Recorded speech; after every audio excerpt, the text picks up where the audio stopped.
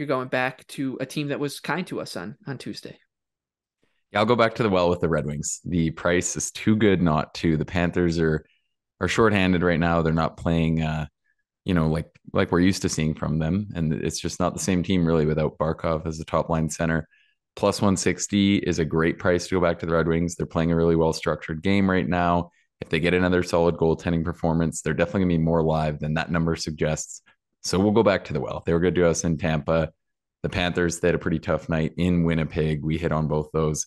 I think it's a good time to go back to it considering the number here.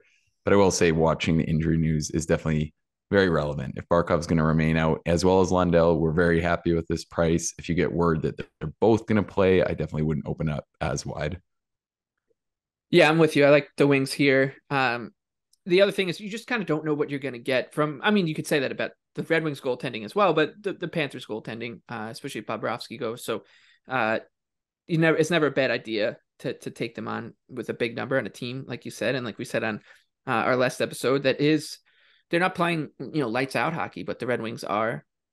They're all right. Like they're trending in the right direction with their modest ice tilting numbers. So I don't mind going back here to the Red Wings to go 2 for 2 in the Florida two-step.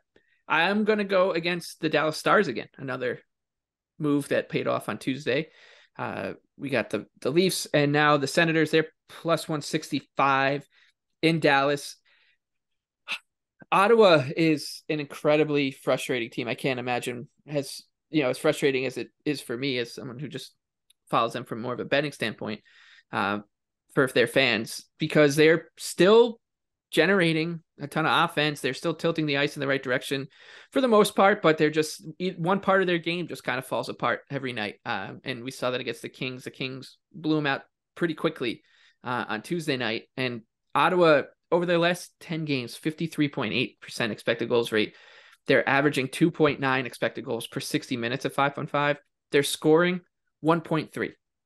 That number is going to tick up eventually. It's just going to. They're creating almost 12 and a half high danger chances in that span. They're giving up, too many chances, especially with their goaltending. But against a Stars team that I generally just want to keep going against because I think the prices are just going to be out of hand. I'll do it again. I'll suffer the pain that is betting on the 2022-2023 Ottawa Senators.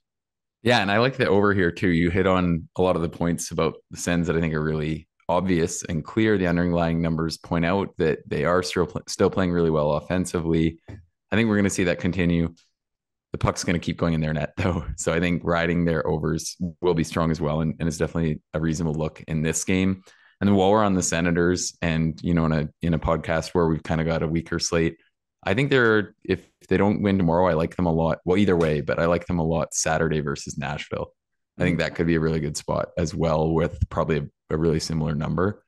So to piggyback on your points there and to give the listeners a little something extra for the week, I think that's likely to be a really strong play.